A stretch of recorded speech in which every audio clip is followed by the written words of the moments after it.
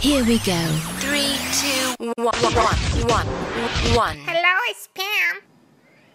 Dear Pam, I live in Tel Aviv and you might have heard that some bombs have been whistling over our heads. Is this any sort of world to bring a dog into? I'd love a dog. I love French bulldogs too. Do explosions scare French bulldogs? Or should I choose a hardier style of dog? Golda, Tel Aviv.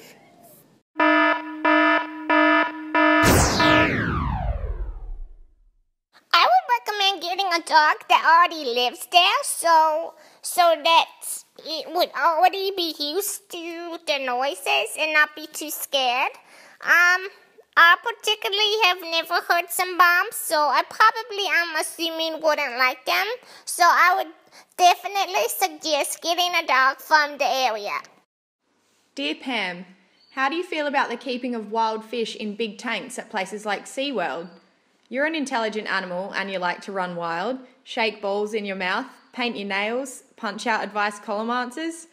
Why do some humans feel that they can keep something equally as awesome like an orca in captivity? Oh, jeez.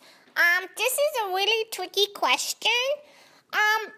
Just recently I hurt my neck and I've been in a cage for like 1 week. So I know that it super sucks to be in a cage. But then personally, I love to see the whales in person and up close.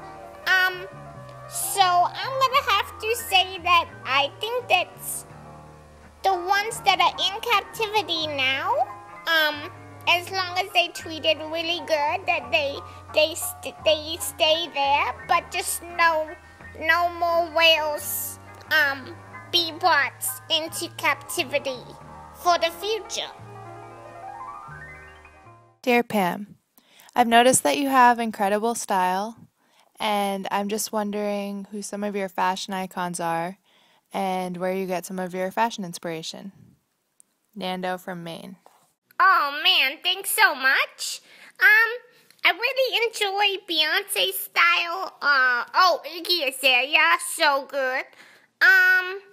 I also look at Fruits magazine, Pop magazine, Nylon magazine, good for fashion. I just like to take pieces from lots of places and just kind of make them my own.